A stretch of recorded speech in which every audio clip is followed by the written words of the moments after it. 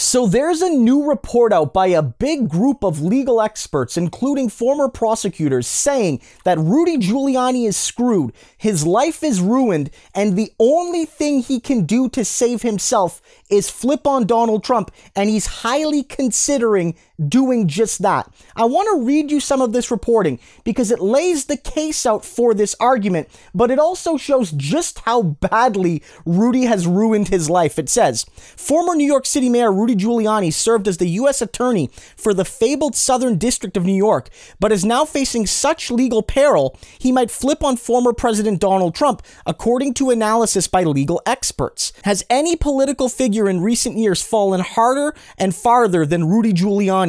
Giuliani is being treated as a dead man walking. America's mayor, as he was once known, has been abandoned by his most powerful friend Donald Trump. He has lost his megaphone at Fox News, and he is now going around with a begging bowl for money. And then one of the experts says, here's what's going to happen next. They said, if passed as prologue, the search warrants conducted on the phones and electronic devices of Giuliani and his associates could soon begin bearing a cornucopia of fruit. That type of electronic evidence typically reveals compelling evidence of the criminal scheme outlined in the search warrant affidavit. If and when that happens, the wall should close in pretty quickly on Mr. Giuliani and any identified criminal cohorts. And you know that Trump could be one of those identified criminal cohorts, as it could also be people from the Trump organization, from the Trump White House, and maybe even Donald Trump's kids, Ivanka, Don Jr., and Eric.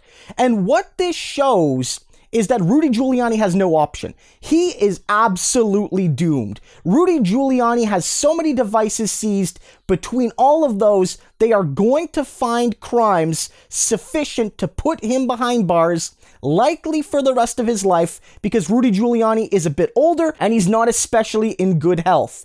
And so the only choice he has is to flip on Trump.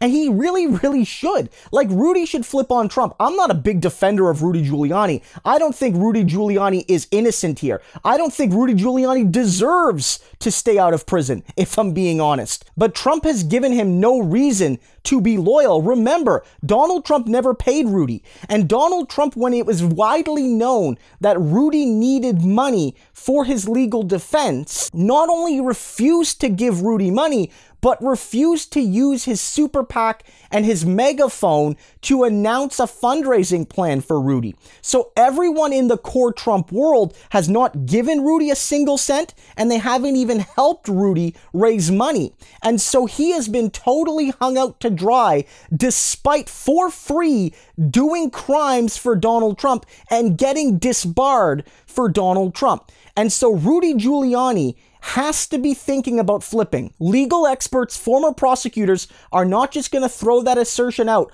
all willy-nilly. This is not just simply people like me on YouTube where we can be a little bit more, nonchalant about our predictions. These are professionals and they know the deal. Rudy has to be considering flipping, and I think he should do it.